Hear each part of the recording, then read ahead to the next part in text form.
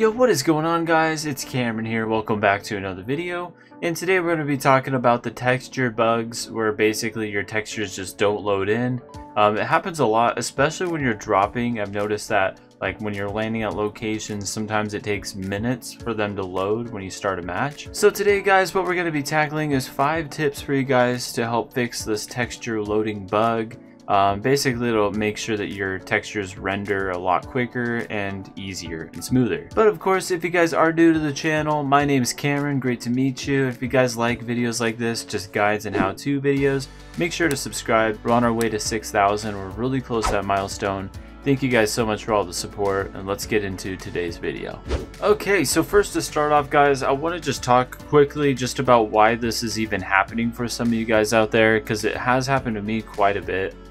First off, I want to say I prefer performance mode over any other rendering mode, and that's actually the one I still prefer. Now, even on rendering mode, you will run into this. Actually, it's kind of expected in performance mode to have issues loading or rendering textures, and that's because your system is putting less pressure on quality as it is on performance, and sometimes loading those textures do fall into that category of quality versus performance, especially at very far, like when you're really far away, it'll take a while for them to load in when you start to land somewhere.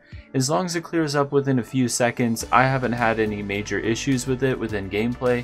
Now, there's a difference here if you're landing and it's still not rendered, and basically everything around you just looks like it's made out of Play-Doh, and it basically is hindering your gameplay. At that point, guys, then we need to go over some fixes. So I'm going to show you guys what those fixes are. Now, the first thing I do want to recommend if you're using performance mode, so first go into your settings, and then in your settings, you want to come down here to where it says textures, and if you play on low and you're having this issue a lot, you will want to try high or epic depending on your system specs. If it's not a super strong PC, definitely just use high.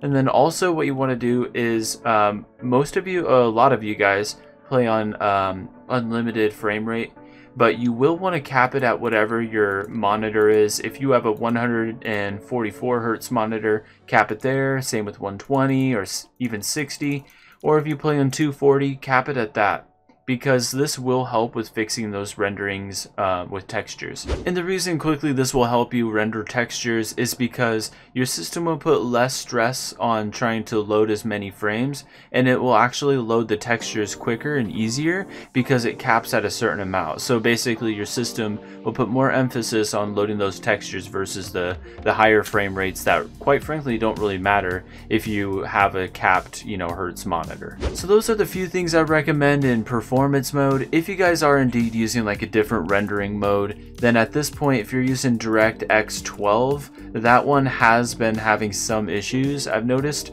with rendering like textures and stuff. So if you are on DirectX 12, you'll want to switch back to DirectX 11 if you're having major issues.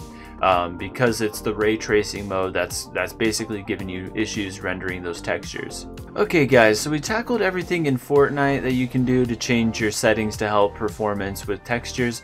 What else can you do? Well, you can come into your Epic Games launcher here, and what you'll want to do is actually basically check your game files for Fortnite. So to do that, you're going to click these 3 dots in the Epic Games launcher. You're going to click on Verify. So what this does is it actually will go through all your game files, and basically it just looks for like any bugs or issues, and it will actually re-download like any corrupted game files or folders or anything like that. So it can be really handy, especially if you haven't done this before in quite a long time. So after you do that, test it out. If you're still having issues, what you want to do is check your background running tasks. The reason being is that there can be a huge hindrance on your machine if you have a bunch of like background running applications. So you'll notice here when I click this little button here, it basically shows all the background running apps. So I would just recommend closing anything you're not using, anything that you actually do need, like your NVIDIA control panel and obviously Epic Games Launcher. You'll want to keep those running, but any of these other things that just don't really matter, just close them out, because that alone can help a lot. The next thing you want to do is come over here to the bottom left in this little search icon, type in background, and what this does is it'll give you background apps here. So click on that, then basically you're going to want to untick anything that you don't want on your computer that can use resources. So what I went ahead and done is removed everything except my Lenovo Display Center, which I can even turn that off honestly. And the only thing you want to have running is just your NVIDIA control panel basically. So yeah, I would recommend doing that, especially if you're having that texture bug where things just don't load. So guys, I've talked about the importance of having really good graphics settings before, but I'm going to cover that again for you guys quickly because there's still a lot of you guys who haven't even touched your NVIDIA control panel. So that's what this is here. So you'll want to open up your NVIDIA control panel. By the way, for any AMD or Intel folks, if any of you guys are running on different types of graphics cards like those two, I'll have a link in the description.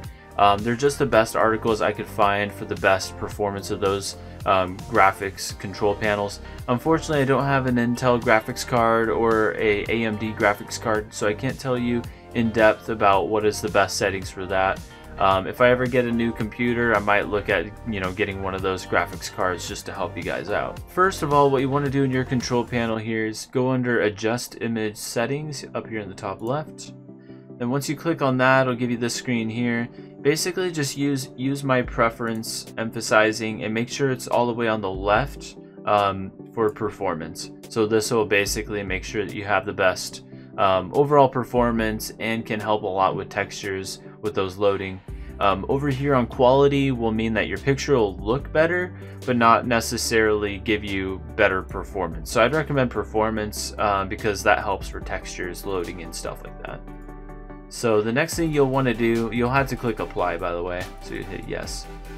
Just come over here to manage 3D settings, and I've talked about this a lot on the channel, but basically you're going to want to have everything turned off. So sharpening off, all these other things off. So yeah guys, that's basically the main thing. Just have everything off except for CUDA GPUs. Have that selected on your graphics card here, so it'll say all. Then everything else off here, and then the only thing you need selected here is power management. You want to have that on prefer maximum performance. This does mean that your graphics card will run a little heavier, so it can use up more like your battery life on your laptop, but in my opinion it's worth it because it gives you a lot more performance, especially if you have your laptop already like plugged in, or if you're on a desktop, then absolutely plug it, make sure it's on maximum performance. Other than that, then everything you can just have the rest of these things on, except so for texture filtering you want to have this on high performance as well. So that also helps with performance, rendering textures and stuff. And then that's basically it. You'll want to have texture filtering, threaded optimization on, and then these last two, triple buffering and vertical sync, just have on off. And you're basically good to go with all those settings. And these are actually the only ones that really matter in terms of like changing performance when it comes to your graphics card. So guys, for the fifth and final step here, I'm actually going to walk you guys through resetting all the display settings within Fortnite. The reason being is this clears up a bunch of caches and cookies stored in your Fortnite game folder, and it can help quite a bit. Now do know you'll have to reset up your display settings, but all your other key binds and like any fixations and stuff will be saved. It just means you're gonna have to like set up your display settings again, so keep that in mind. So here's what you're gonna do. You're gonna come down here to the bottom left, type %local app data %. It'll bring up your folder that has all your app data stored. So once you have this screen pulled up, all you need to do is just locate Fortnite game. So for me, that's it right here. So what we're gonna do is just basically, it's gonna reformat your display settings, but what you're gonna do is just rename it and just add a number. So that basically will just help with refreshing the game. The next time you enter it, it'll actually help with renewing all your display settings, and this means any bugs or any issues stored in your game folders will be reset, which is actually a good thing if you're having any technical issues with Fortnite. So then after you do that, you're good to go. So first you just need to skip your cinematics because it's gonna say that you're like new, but you're not. So after you do that, then you will get this screen. So you notice your background's blue. This happens only the first time you re-log into Fortnite, but basically you just need to go back into your display settings here and just refresh everything.